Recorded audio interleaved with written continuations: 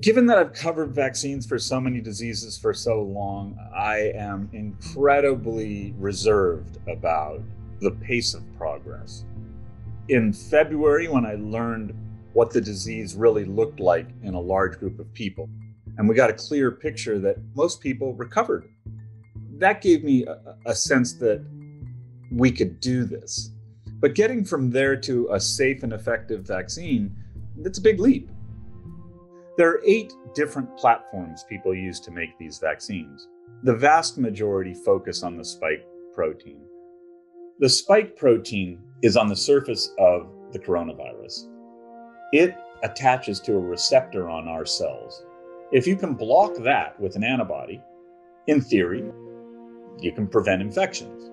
The story I just told you, though, is a story. Antibodies aren't the whole game.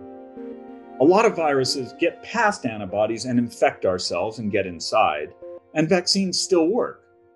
We have a whole arm of the immune system called T-cell immunity that can target and eliminate infected cells. Antibodies are made by B cells. T-cells do the mop-up job when antibodies fail.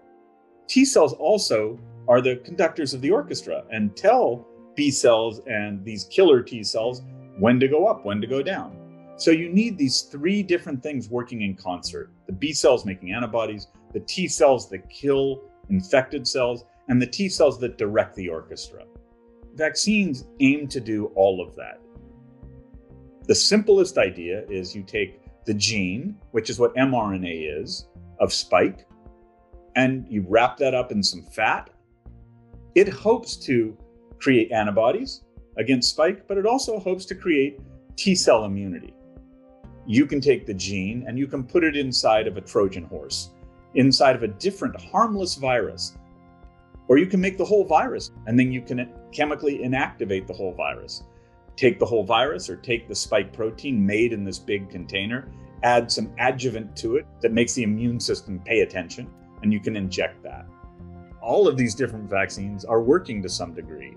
There's also never been this much concentrated effort to understand why vaccines work. If we learn why this vaccine works precisely, I mean down to the level of antibody you need against spike or the N protein or whatever it might be, you can then take that information and instead of running an efficacy trial in 40,000 people with a placebo arm, you could possibly find better products simply by testing an experimental vaccine in a person, seeing what immune responses occur, and then pitting that against what we know actually works. And that's where we're heading down the road, to that bridging study that allows us to more easily evaluate what might be better vaccines for the future. I think supply and access and equity are now moving to the front burner. We're going to struggle to also do this equitably in a way that the rich people in the world aren't hoarding and benefiting from all the vaccine.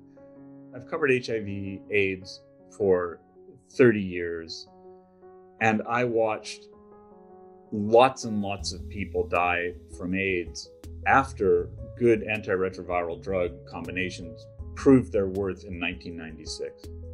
I witnessed horrible things occurring against a backdrop of a phenomenal medical success.